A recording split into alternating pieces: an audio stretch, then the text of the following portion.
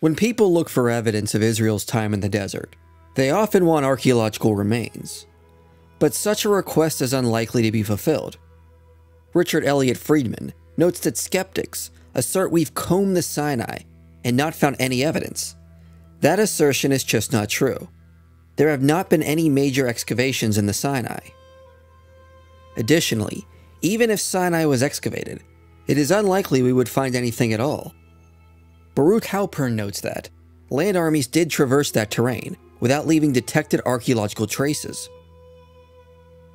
B.C. Sparks says semi-nomadic people and continual caravan crossings do not leave special, identifiable ruts in the hard gravel or the soft sand. One rut looks like another. Nor do they usually leave inscriptions with labels identifying the travelers, or the herders and the dates of their migration. Ernst Knopf quibs that pottery does not give passport information, and almost never is it possible to identify the nationality of a cooking pot. The archaeological invisibility of tent-dwelling nomads, as well as transient caravans and migrants, and the lower classes in sedentary populations, make it difficult, though not impossible, to find some scattered traces. Over time, weathering would have destroyed a lot of the data that would have been left behind. In the region of southern Canaan, Erez ben Yosef worked on an archaeological site that displayed remains of tent dwellers, but also reports the lion's share of such remains was entirely washed away by massive floods.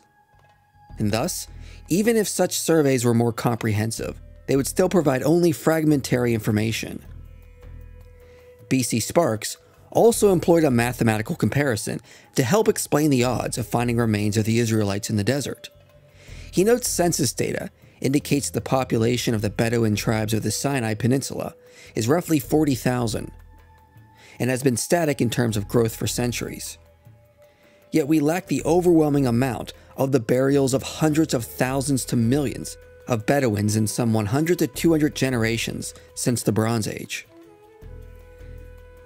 If the Exodus was actually comprised of 2 million people who remained in the region for only about 40 years, it would be the equivalent of finding evidence of 20,000 nomads over the course of 4,000 years.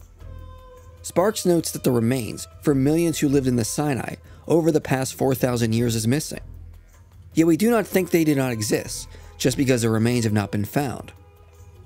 Likewise, given that the Exodus population was most likely far less than 2 million, and they were only there for 40 years, it is incredibly unlikely we would even find evidence of Israel's wandering period. However, that alone doesn't mean there is no evidence to help support the historicity of the wandering time. The Hebrews left behind an account of their time in the desert, which can be examined and scrutinized. The Hebrews, and the mixed multitude that went with them, had spent generations in Egypt. If the account is based on an historical event, the people would have acted and thought in terms of the late 2nd millennium BCE culture and Egyptian customs and rituals from the same time. But when we dive into the Pentateuch, we find evidence of several internal clues that fit with an Egyptian culture from an earlier time period that later forgers would have had a hard time concocting.